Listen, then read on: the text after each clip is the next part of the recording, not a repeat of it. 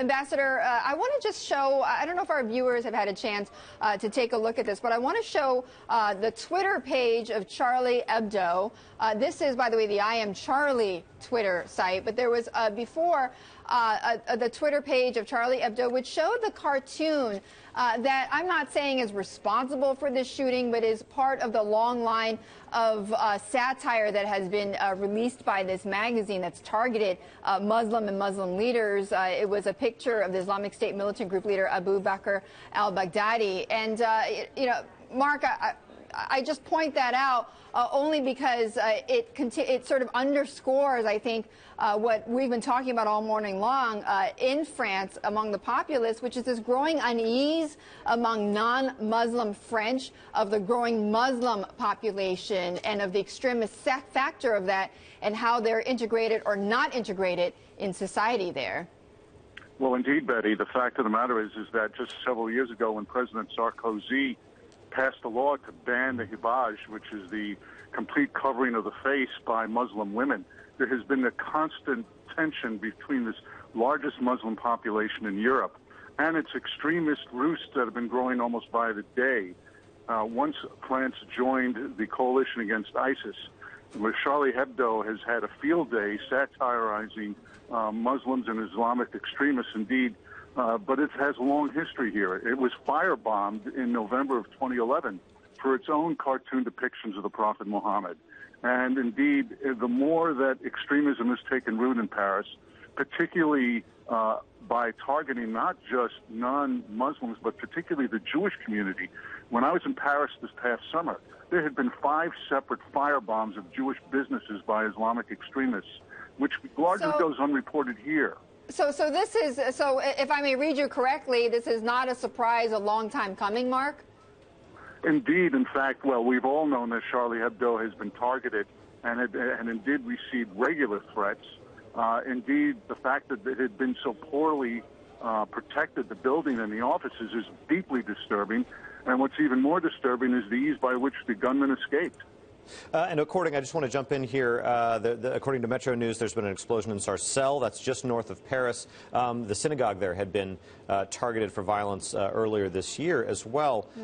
Ambassador, I want to ask a little bit about Charb. This is the owner of the magazine and also was killed. This is the cartoonist. Our own Julie Hyman found a profile of him where he said to Le Monde earlier this year, "I don't have kids, no wife, no car, no credit. It might be a little pompous to say it, but I prefer to die standing instead of living on my knees." What does he mean to France? There is an enormous history of satire in French journalism going back to the days of the Revolution.